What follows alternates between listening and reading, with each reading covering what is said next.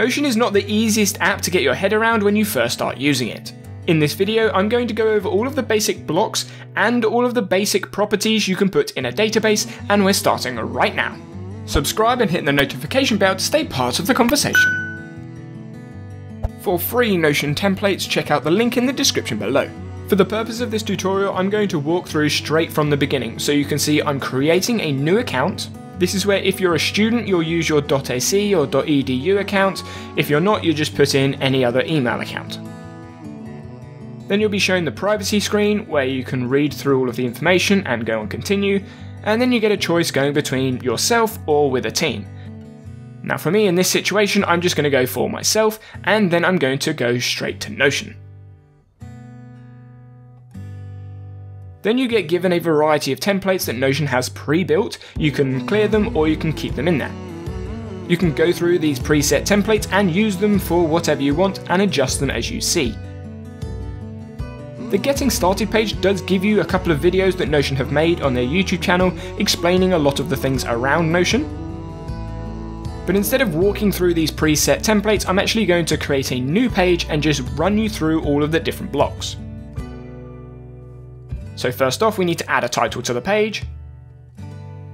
And then we can add an icon to any individual page. You can choose an emoji, you could use the search bar and find a specific emoji you want to have. You can upload any image from your folder. That could be a business icon, it could be a profile picture, it could be any image from the internet. If you have it saved, you can upload it, as long as it doesn't exceed 5 megabytes if you're on the free plan. And then, because every page you can have a cover, you can add a cover, and the same process applies. You can go into the gallery option and pick one of the preset gallery options there. You could upload an image, again, that 5 megabyte size because I'm on the free plan. You could use a link from anything online. Or you could actually use some stock images from Unsplash, and you can just type in whatever image you'd like to see. So we're going to have a look at tutorial, pick an image, and you can see that is our cover. We can reposition that a little bit if we want to change anything. Now the icon doesn't quite fit with the cover, so I'm just going to remove that icon for now, and you can do the same with the cover. So you can see this is the page I'm going to work on, but if you did want to use any of the preset templates that Notion have made, you can see in the sidebar menu they have a list of all the templates you can use. You can then find the template, use this template, and it will input it into your workspace. So you don't have to create your own workspace, but I personally would suggest understanding how the blocks work. Then as you can see in the sidebar, if you toggle the triangle, it actually shows you what is inside that page. So Notion works on a block basis. Essentially every time you put anything into Notion, it is a block. If you use the / command, it brings up the menu of all the different blocks you can have. So we can click on text and you can see this block. So when you click on the 6 dots to the left, it will highlight that block. This block is a text block. So you can type whatever you wanted in there, type as many words as you want. And if you push enter, it then creates a second text block. So now you've got the first text block and the second text block. Both of them are individual blocks. You could change one of those blocks into something else, so we'll use a page. So you can see now we have our dashboard page and the untitled page we just created. And now we have a text block inside of that brand new page. You can see as we go into the sidebar menu, we have that dashboard, and now we have that page inside the dashboard, shown as a hierarchy. And when we go into the dashboard, you can see that text block is now shown as a page with the title of the page there and the icon on the left of that title. Now when we go down to that text block, you can see we still have all of those options. And this is a text block, so I'm going to leave it like that. And when we type some text in, we can change the color of the text or the color of the block. If I add color to the block, you can see the whole block is now turned with that color. Or I could change the text color of that whole block. So you can see now all of the text is blue, but that highlighted background has now disappeared. If you wanted the background to stay blue but highlight the text, you can change the background to blue. Then when you go into the text block, you then get your typical options with text. So you could change that text block into something else, but that's not what we're looking for. But you can bold it, italic, strike through. You can mark it as code, which for this tutorial we really won't need. You can add a link, which would be a hyperlink, create an equation, which again for this tutorial you won't really need. And then you can change the text color. So you could change the text color specifically for whatever you've highlighted. So we're going to change the text color to blue. Now we have text as blue text, and we have the block as blue highlighted. We can now change that block highlight, but the text color will stay the same. We could change it and just highlight that bit of text. Then when we carry on writing, it will keep that highlight, but we can get rid of the highlight for the bits we don't want. And you can see now we just have text highlighted, so if you have long paragraphs you can highlight specific parts of that paragraph in whatever colour, or maybe change the colour of that specific text. But again, all of that is still in that one text block. If you go to the side menu, you can then change that text block into a heading block, heading 1, 2 or 3. Heading 1 being the biggest heading, heading 2 being the middle heading, and heading 3 being the smallest heading. All of the highlighting and the text color changes still stay the same even though it's a heading block. And because Notion works on blocks, you can change any block into something else. So previously we changed a text block into a heading block. Now I've changed the heading block into a page, and I can change the page into text. Now you can see when I click on turn into page, that is now a page by itself. So as we look to the side on the sidebar, you can see turn into page is now a page. And that page that we did originally have is now text, so it's not its own page. Any individual page can have numerous different blocks in it, so we can use that slash command and start adding in different blocks. The to-do list block is a tick box where you can just write a list of things, click the tick box and it will cross it out. You can add a bullet point list, and pushing enter just keeps that list going. You could have a number list and the same principle applies. As you enter, the list will just carry on. You could also use a toggle block, which is actually a really useful tool in Notion, because what it allows you to do is put lots of information in the toggle block and then toggle it shut. So as you click on that arrow, it'll hide all of the information in the block when you don't want to see it. You can put any block inside of a toggle. So if we highlight those 4 blocks, the numbered list and the bullet list, and drop it into the toggle, you can now see those 5 different blocks are now inside the one toggle block. Notion also allows you to click and drag between the sidebar. So if I take these to-do blocks and I want them in the dashboard, I can drag and drop them into the dashboard, and now you can see those to-do blocks are now in the dashboard rather than that turn into page. When writing information, maybe you have a quote that you want to be able to highlight, so when you're looking back on it you can see that. When you go into the slash command menu, you can see quote, you can enter that in, and it will put a black solid line on the left side of your quote. If you wanted to separate anything in one page, you could use a divider, which inserts a small thin line that will separate those blocks. One of the great features about Notion is you can link other pages into the same page. Previously we've created a page in the dashboard from here, but what I'm going to do is look in the sidebar. You can see we've got the weekly agenda template that Notion automatically gave us, and I'm going to link that page into our dashboard page. So you can see, now I can see that weekly agenda from my dashboard without having to go to the sidebar. The arrow indicates that it's not the original page, it's just a link to go to that page.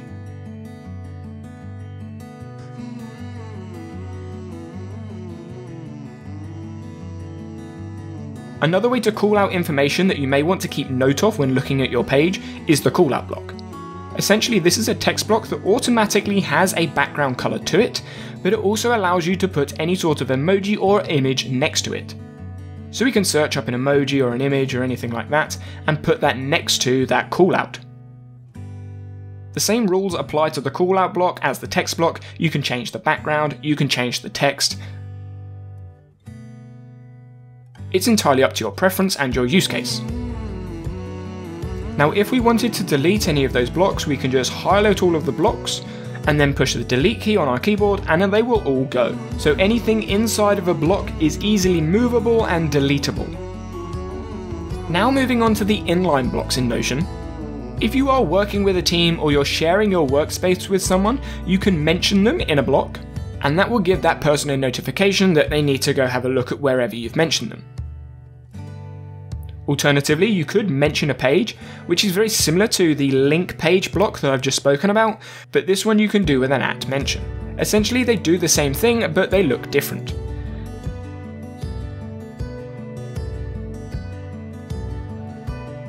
Now, if we were to click on that block and drag it around, you can see if there's a thin blue line, that's where it will move it to. If it highlights the block, then it means that you're dragging it into that page. I'm going to drag it all the way to the side, you can see the thin blue line, and I'm going to drop it there. And now we've just organised those blocks next to one another. Another inline block you can use is the reminder.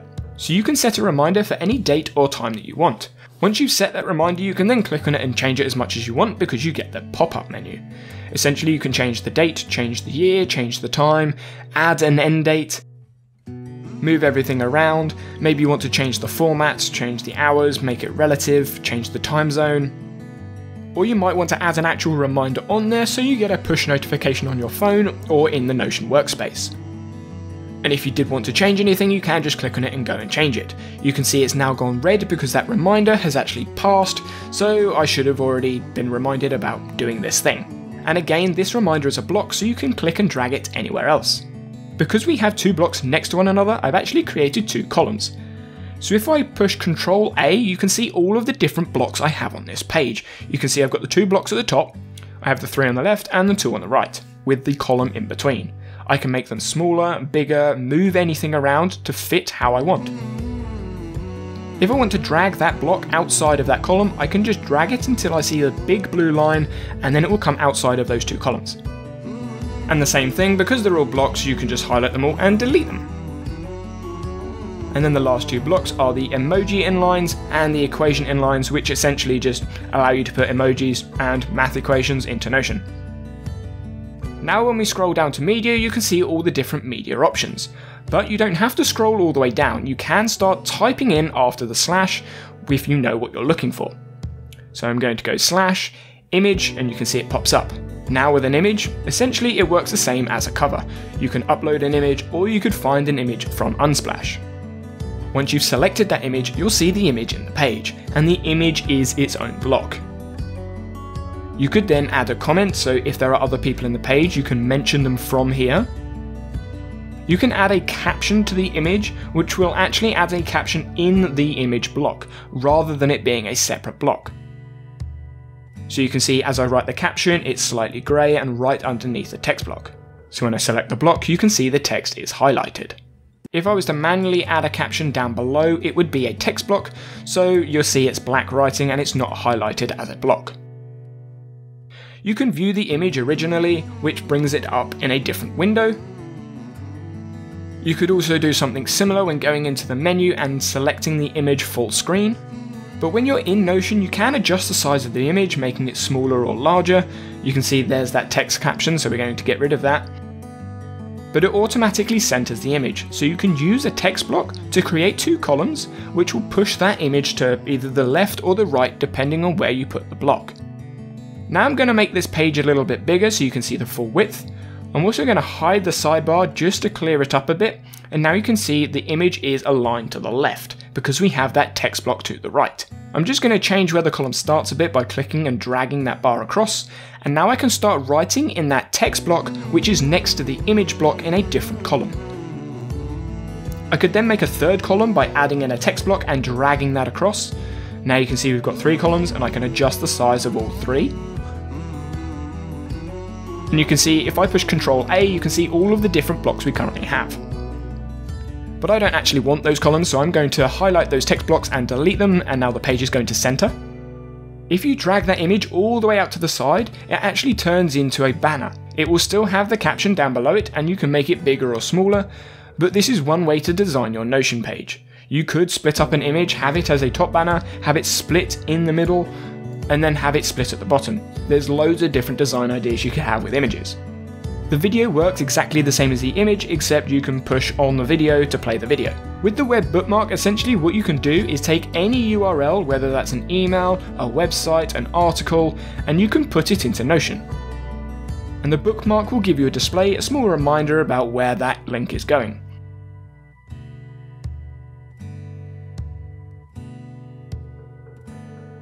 If you were to paste the URL into Notion natively, you could dismiss it and just see the URL. You could create a bookmark, and you can embed some things, but for this link, it's just going to give me a bookmark because you can't embed Google into Notion. And again, this bookmark is a separate block, so you can do the same thing. You can change it into something else, or you can just click, drag, and delete it. That pretty much covers all of the basic blocks and most use cases that you'll have, and there are some embeds that you may want to use in Notion and some advanced blocks, but we'll leave those for another tutorial. Now I'm going to go over databases and the basic properties of databases. So you can see when we create a database, it could be inline or full. If it's a full database, essentially you have a page that is just a database. You can't add any blocks in this page because it's just a database. So you can't add any text blocks, any to-do list blocks below it or above it because it's just the database. You can change the views of the database, so you could have a table view and see all of the columns and rows. You could have a calendar view that will be a continuous calendar all the way down. You could have a board view that's very similar to the Trello style Kanban board, where you can drag tiles across. You could have a list view, which is a little bit more minimalistic, but you can choose what you want to see in this view, nice and condensed. And then there is a gallery view that you can use for images, cover photos, and other specific pieces of information. One of the best features in Notion is even though it's a database, you can still link that database to other places, very similar like you can do with Pages. So if we use the / command and create a linked database, now essentially we're viewing the database from a different place, and whatever we change in this view will change in the original view. So you can see we've added testing in the second database, but the original database now has testing in it.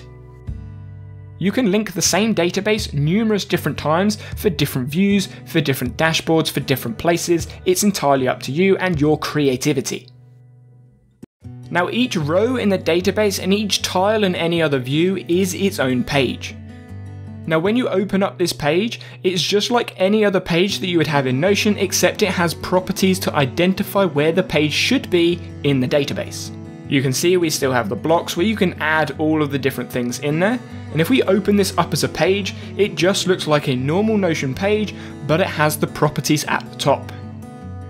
You can see when we look at the breadcrumb as to where we are in the dashboard page, and the database, and we are in the testing page. If we go back to the dashboard, you can see testing is the name of the page, and the icon to the left is the icon of the page. So if we go into that page, add an emoji, you can see the icon will change in the database. Now the columns you can see in the table are the properties you can see in the page. So you can see we've got tags, files, and date. If you go into the page, you can then change those properties. So if we add a date to testing, you can see we've now got the date in there. But if we add two other rows, which are two new pages into the database, they have their own properties because it's their own information. So we can add specific dates to each row in the database because each row is its own page and has its own identity. Now there are lots of different types of properties and lots of different ways to use properties together, but I'm going to go over the basic properties that you'll probably be using. Firstly, you've got the text property, which essentially means you can write whatever you want in that box. If you go over to the side of the table, you can wrap that text or unwrap the text so you can see everything in the box, or just keep it nice and clean with one line. You can have a number property which won't allow you to put any letters in there, because when you go into that number property, you can change it to have commas in, or you can change it to pounds, dollars, euros, or format those numbers in different ways. And again, because this is a property, each row will have its own number. The reason this can be useful is when you go to the bottom of the table, you get options, and because it's a number property, you can see we have sum, range, max, min, median, all of those different options, and it will automatically add that up for you. And as you change those numbers, the sum at the bottom of the table will change as well. The options at the bottom of the column will change depending on what property is in that column. So you can see we've just got the empty, Then in the date we can choose the earliest date, and for the name we can just count how many there are. These options will all change depending on what property you have in the table. Moving on, we have a select property, which is essentially a drop-down menu, and you can choose what's in that drop-down menu. So maybe this is used as a task database. You could have to do, working, and done as different options.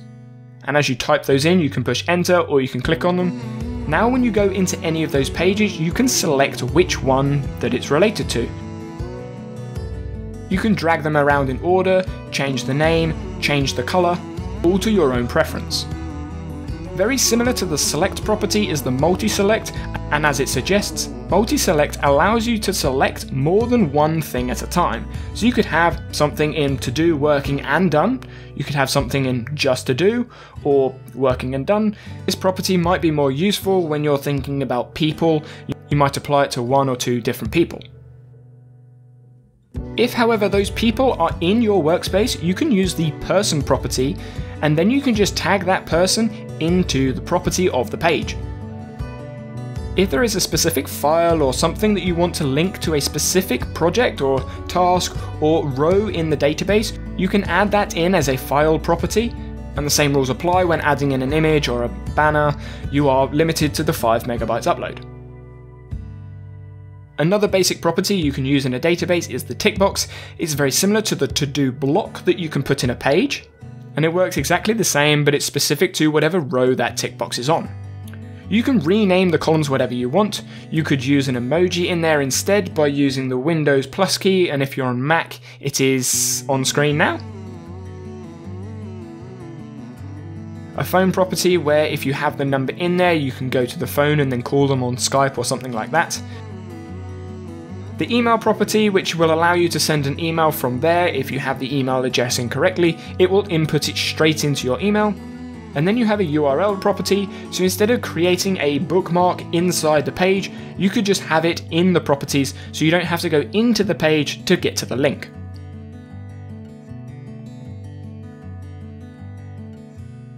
As you may be able to imagine, as you start to put more information in the table and not the page, it does start to bulk out. But if you go into the menus and select properties, you can actually choose what properties you want to see, so you can just select the needed information for that view. In this case, I only want to see the day and to see if I've done something. Because this is a database, I can actually add filters to those properties. So if we go to add a filter, we tick that box, and we go into the options, you can see all of those properties we've just created. Each of those properties will allow us different filters, and for the checkbox we can check to see if it is or is not checked. And that filter will then reflect what's being shown in the database. You can also sort the information in the exact same way by selecting which property you want to sort by, and then choosing what option that it gives you. What this means is you can create different views of the same database with different filters and sorts for the information you want to see. Now, when we go into the page, we can change the information from the page, and it will change in the database because it's exactly the same. So you can see I've unticked test 2, and now it's reflected in that database view. If we then go into a different view of the database, so we choose that board view, you can see the titles have changed. What it's done is it's taken the select property that we created with working, done and to do, and put them as titles. And then we have all of those rows as different tiles in the board view. We still have the same options to filter and sort, but because this is a board view, we can group the board by different things. So we could group it by a select property, by a multi-select property, or by a person property. If it's sorted by a multi-select property, you could see the same tile more than once because it's shown in more than one area. So you can see this tile is all 3, so it's being shown in all 3. When you go into the board view, you can see a number at the top of the board, and what essentially that number represents is up to you. You can select that number and choose what information you want it to show you, and you can pick from any of those properties that you've created. Now when we go into the calendar view, essentially it's the same database with the same information, the same pages, and the same properties.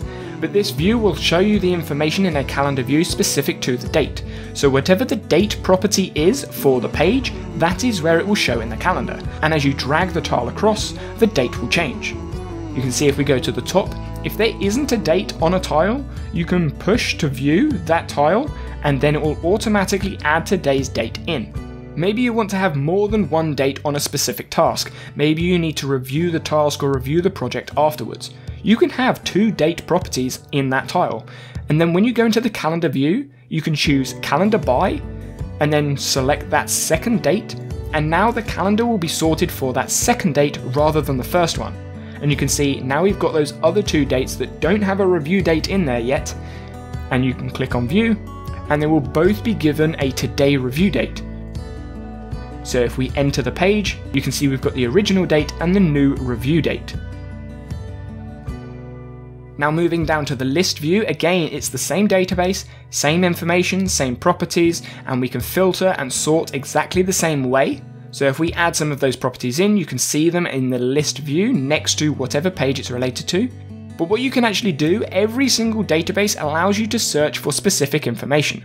So if you go to that search bar and start typing in something, it will search the name of the page. So if we type in test, all 3 pages have test in there. But if we go space and 2, it will only show me test 2. So if your database has loads of information and you're looking for something in specific, then just search for the name of that specific page. And it will work in the table view, board view, calendar view, list view. The search is the same. Moving on to the gallery view, again all the information is the same, but it shows an image instead. So if we go into the properties, you can actually see some added bits at the top. You can see card review, and you can choose none, page cover, page content, which is what we're currently using, and then files if that's what you wanted. You can then change the size, small, medium or large, so I'm going to go small, and then you can fit the image. But before I do that, what I'm going to do is I'm going to go into the page and I'm going to add a cover, because that's the setting we've just chosen in the gallery. It's randomly giving me a plane, which is pretty cool. I can then reposition that if I really wanted to. But then if I go back into the properties and then I go fit image, you can see it either fits the gallery or it doesn't. It's up to you how you want to see it. And when you select those properties, it will show those properties at the bottom of the view. And again, you can click on that tile and you'll be given access to the page, and you can change anything from there. So if we show that tick box in the gallery view, we can then see that that one's ticked, and we can tick the box from the gallery view if we wanted to. Something very similar is available in the board view. So when we go to the properties of the board view, you can see that card preview again. So you could preview by cover, and you can see there's that plane again because it's the same page, same information, same database. You can change the card size, you can fit the image the same, and that is with the board and the gallery view. If you've managed to stick through this whole tutorial, maybe you're interested to learn a little bit more about Notion, so check out this video over here and I'll see you there.